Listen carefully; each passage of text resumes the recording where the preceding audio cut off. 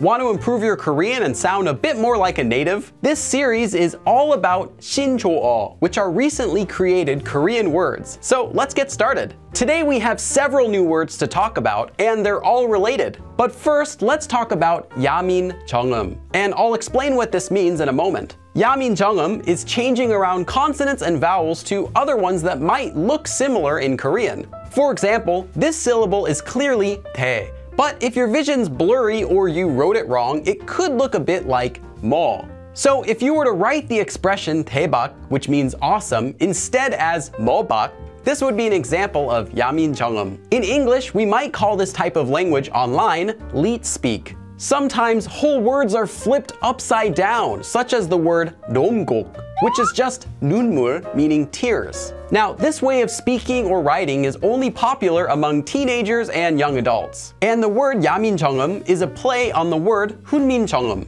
Before the Korean alphabet was called Hangul, it was originally called 훈민정음, which means correct sounds for instructing the people. But 야민정음 uses ya from the word 야구, baseball, since it was popularized in a baseball community forum on a Korean website. Now, there's a lot of potential for misreading Korean, so let's just talk about some of the common ways you might find.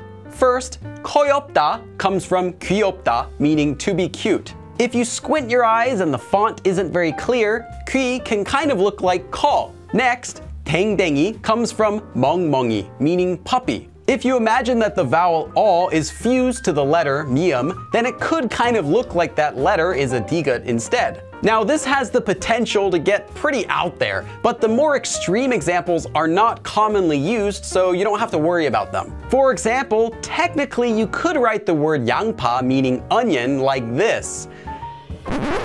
Yeah, it took me a while to figure out how to even read this one. Here, let me show you an animation. There we go, like that. Don't use that word though. But if you start using some of these difficult examples, then don't be surprised when nobody in Korea has a clue what you're talking about. For a bit of history, this kind of writing has been around for as long as Koreans have had internet. But these few words never really picked up any traction outside of the internet until the end of 2017, and more so in 2018. That's when the words 커엽다, 댕댕이, and 놈곡 started to be used more widespread. So while I don't recommend going too deep into this concept unless you're already fluent, at least learn those 3 words. Are there any other new words you'd like me to explain? Let me know in the comments. Thanks for watching, and remember that I upload new videos to this channel every week, so if you like what you see, click subscribe. 그럼 다음에 또 봐!